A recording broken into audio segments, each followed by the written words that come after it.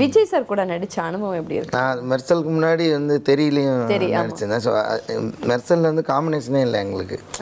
எனக்கு தனி போர்ஷனாக இருந்தது. சாருக்கும் காம்பினேஷன் இல்லை. ஒரு நாள் மட்டும் மீட் பண்ண வச்சார் டேரக்டர், கூட்டிகிட்டு போய் செட்டுக்கு வர சொல்லியிருந்தார் லுக்கு பார்க்கறதுக்காக. அப்போ போனேன். அப்போ வந்து சார்கிட்ட சொன்னார், இந்த பூங்கடி அப்பா கேரக்டர் தான் நடிக்கிறாரு அப்படின்னா. அப்புறம் விசாரித்தார் தளபதி, வந்து எப்படி இருக்கீங்க, வீட்டில் எப்படி இருக்காங்கன்ட்டு, இந்த ரோல் ரொம்ப நல்லாயிருக்கும், நீங்கள் பண்ணுங்கள், ஒரு மெயின் பிளாட்டில் இருக்கும் அப்படின்னு சொன்னார். சரி ஓகே. அப்போ எனக்கு முழுக்கதை தெரியாது. அதுக்கப்புறமா படம் பார்க்கும்போது முழுக்கதையும் தெரியும். என்னோடய போர்ஷன் மட்டும்தான் ஃபஸ்ட்டு தெரியும். கடைசியாக தான் நான் நடித்தோம். அவர் எல்லாருமே மூடி டைப்பு அப்படின்னு சொல்கிறாங்க, சிலர் வந்து ரொம்ப காமெடி மேன் அப்படின்னு சொல்கிறாங்க. அவர் எப்படிப்பட்டவர்? இல்லை, ஆக்சுவலாக காமெடியில் சின்னதாக காமெடி பண்ணாலும் பயங்கரமாக சிரிப்பார். அதாவது சத்தம் இல்லாமல் சிரிப்பார். ஆமாம், ரொம்ப கண்ட்ரோல் பண்ணி ஃப்ரெண்ட்ஸில் ஒரு சிரிச்சிருப்பார்ல, மாதிரி அடக்க முடியாமல் சிரிப்பார்ல, அப்படி தான் சிரிப்பார் சிரித்தாலே. ஸோ அந்த மாதிரி சிரிப்பார்.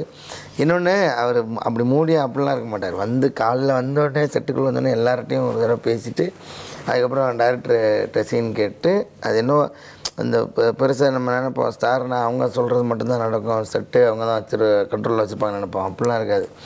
அவர் நம்மளை விட கம்மியாக பேசி என்ன சொல்கிறாங்க, சரி ஓகேன்னு கை கட்டி கேட்டுட்டு ஓகே அப்படி ரொம்ப சிம்பிளாக நடிச்சிட்டு போயிடுவார். இன்னொன்று, இந்த சுற்றி இருக்கிற எந்த பில்டப்பையும் அவர் அக்செப்ட் பண்ண மாட்டார். அவர் வந்து அவரோட வேலையை அவரே பார்த்துக்குவார்.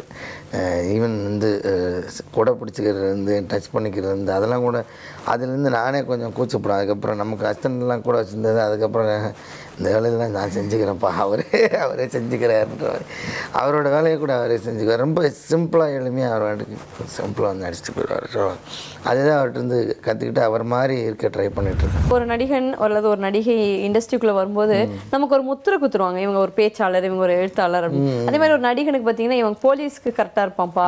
சில கேரக்டர்ல எந்த படத்தில் ஹீரோக்கு அம்மானாலும் சரி அப்பானாலும் சரி சில முகங்கள் அதுக்காக வச்சிருப்பாங்க. எல்லாத்துக்கும் இவர் தான் அப்பா, எல்லாத்துக்கும் இவர் தான் அம்மா அப்படின்னு. ஸோ இந்த police, inspector, military, front roll அப்படிலாம் எந்த ஒரு இதுலேயுமே சிக்காம தப்பிச்சு இதில் வேற இதில் வேற அப்படி டிஃப்ரெண்டான ஒரு வெரைட்டி கொடுத்துட்டே இருக்கீங்கல்ல.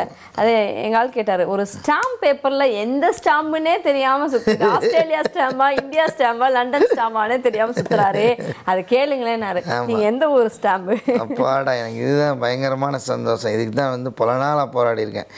என்னை வந்து நம்ம சினிமாவில் அப்படி தான் இருக்குது. போலீஸுன்னா போலீஸு, பூசாரின்னா பூசாரி, அப்பான்னா அப்பா, அம்மானா அம்மா. எனக்கு இறுதிச்சுட்டு நடித்து முடிச்சதுக்கப்புறம் நிறைய அப்பாவாக வந்துச்சு. நிறையா வரல, ஒரு 4-5 படம் கேட்டாங்க. அதுக்கான காரணம் இல்லை அந்த கேரக்டரில். இப்போ நம்ம ஏதோ ஒன்று ஒரு பெக்குலியர் இருக்கும்ல அந்த கேரக்டர் அப்படின்னா ஒன்று பண்ணலாம், எடுத்து சரி ஓகே ஜாலியாக பண்ணலான்னு. எனக்கு ஆசை என்னென்னா எந்த ஒரு வட்டத்துக்குள்ளேயும் அடங்கக்கூடாது.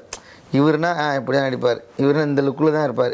முதல்ல லுக்காகவே ஒரே லுக் வைக்க நடிக்கிறது எனக்கு போர் அடிச்சிடும். நானே மாற்றிடுவேன். ஏதோ ஒரு படத்துக்கு ஒரு சான்ஸ் கிடச்சின்னா டக்குன்னு ஏதோ கிளீனிக்ஸோ இல்லை தாடி வச்சு ஏதோ ஒன்று மாற்றிக்கிட்டே இருக்கணும்.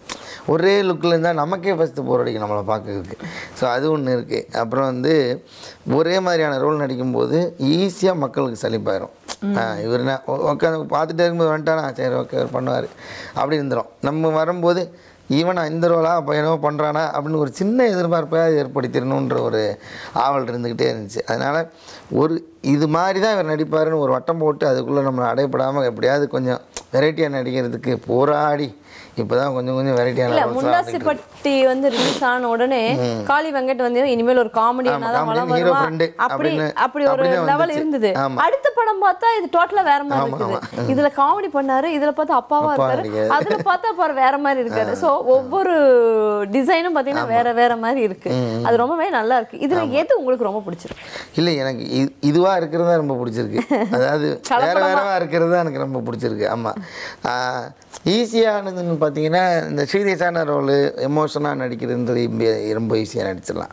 ரொம்ப டஃப்பாக அது சவாலாக இருக்கிற நமக்கு ரோல்னால் வந்து முண்டாசுப்பட்டியில் நடித்த ரோல், இறுதி சுற்றில் நடித்த ரோல்லாம் வந்து அதெல்லாம் ரொம்ப சவாலான ரோல் தான். ஏன்னா சிரிக்க வைக்கிறதுன்ற சாதாரண விஷயம் கிடையாது, ரொம்ப கடினம்.